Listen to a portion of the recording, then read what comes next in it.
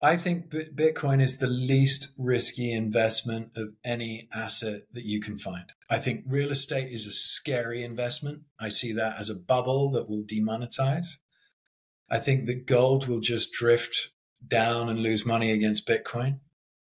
I think, the stock market is a loser's casino. It's really, really hard to consistently make money in the stock market, which is why Warren Buffett says just, buy the S&P tracker and forget about it, because stock picking is just such a difficult game. So if I think about Bitcoin as a risk asset compared to other risk assets, I think it's barely even a risk asset.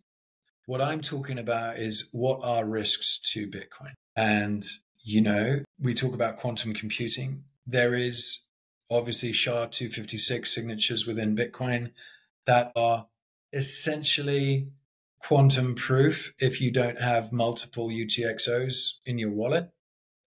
But, we don't know how far this can go. And if you're unlucky and the quantum computer managed to guess your public key with your private key, then you've lost your funds. So there is always risk of that happening. If China were to have a functioning and viable quantum computer before the West and chose, rather than to attack US infrastructure, they chose to start stealing Bitcoin out of wallets, then, maybe that's a risk. It definitely is a risk. I think that there is quantum resistance built into the Bitcoin protocol that can be soft forked. So it's essentially ready to go. So there's always risk. There's always risk. But I feel less concerned about the majority of risks that you would look at normal assets within that particular framing. Yeah. When Bitcoin drops, I definitely don't look at it and think, okay, maybe the bubble's deflating. I think this is a discount. This is an increased discount to what it already is a discount to fair value. Right. I think in general, this is a nice leeway into the game theory part I wanted to talk about, because you could say, right, like, okay, if you have this quantum computer and you want to direct it towards destroying Bitcoin, right, there's people that argue, well, eventually the benefits of Bitcoin, of adopting it, outweigh the benefits of attacking it, which I think is part of this global game theory, let's call it the discussion, right? But sorry, what was your last point again? I want to say something about that. I was just talking about how, for me, this is the lowest risk of all financial assets.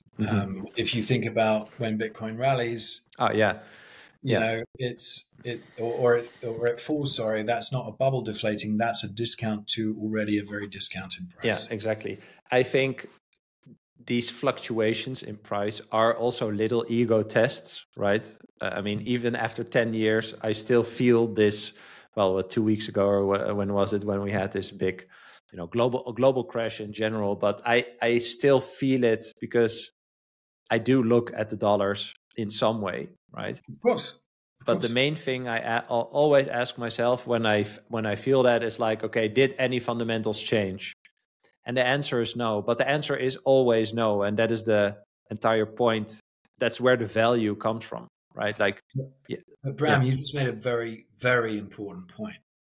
You've been in this industry. Did you say you've been in the industry for 10 years? Well, on and off, yes. But 10 years, you've been watching this and slowly learning about it. And still a move like 2 weeks ago can make you think, shit, right? Because I still feel it, yes, correct. Of course, because of two things. One, you've been indoctrinated to think that US dollar or euros are the most important thing, because that is what defines your life, right? Yes. For you to pay for your housing, for your family, for your food, for the rest of it, that's all denominated in euros and dollars. So, of course, you have this link to that world, because right now you're not paying for anything in Bitcoin, right? Eventually, it will become the unit of account, and everything will likely be done on Lightning or some other layer 2 that works efficiently. But until that time, you're always going to have this unit bias problem. always, even after 10 years of looking at this, and you've been looking at it for longer than I have. So imagine new listeners to your show, and imagine how hard it is for them to look at it and go, 49,000, that's a buying opportunity. Yeah. It's really hard. Yeah, it is really hard. It's also, I love the stats also around this, right? Like if you want to trade Bitcoin, you have to pay attention for like 8 days in the entire year or something. Like that's where you can actually trade and benefit. Anyway, I think you should trade in the beginning or whatever you think you should do, right? And then you will lose a bit, and then you will understand that you might not be a trader, and then you move on to just holding it. That's how I went. I did day trade for like 3 months, and then after 3 months, I was like, okay, this is not for me. And I have less Bitcoin than I had at that moment in time, right? So I mean, it's a valuable lesson eventually, in building your understanding and the conviction. Happens to everyone, and it's part of the ego death, right? I think so. You thinking you can beat the market, and that's why the very famous Bitcoin mantra, stay humble and stack sats, I think is a really important mantra for anyone coming into the space. This is savings technology. And just because the German police are going to wake up one morning and sell 50,000 Bitcoin into the market on July 4th weekend does not mean that the asset is worth anything less. Exactly. In fact, contrary, that's when you should be buying. But if you're mucking around trying to trade it, you can get caught wrong on these things that have no logical sense in the performance of what this asset is doing. So, yeah.